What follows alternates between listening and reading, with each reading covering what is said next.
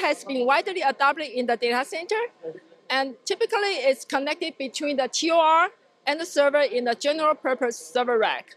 But now with the AI server architecture new design, we are actually bringing in the switch from the end of row to the middle of row, where you can see that customers are forming 5 racks in a row. We call it multi-rack.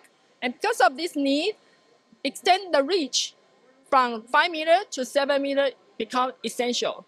And Marvell has a great technology that enable that solutions. Now we have these 7 meter cables.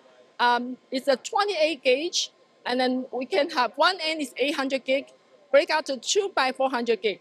Perfectly fit for the AI server rack and to connect between the switch rack and the server rack. Now, and inside the design con, we are showcasing our latest product, which is the 1.6T AEC.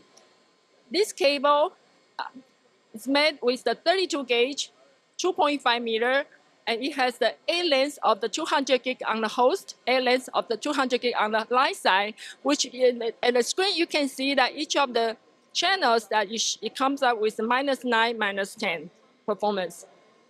So 1.6T AEC is essential for the next generation GPU server rack.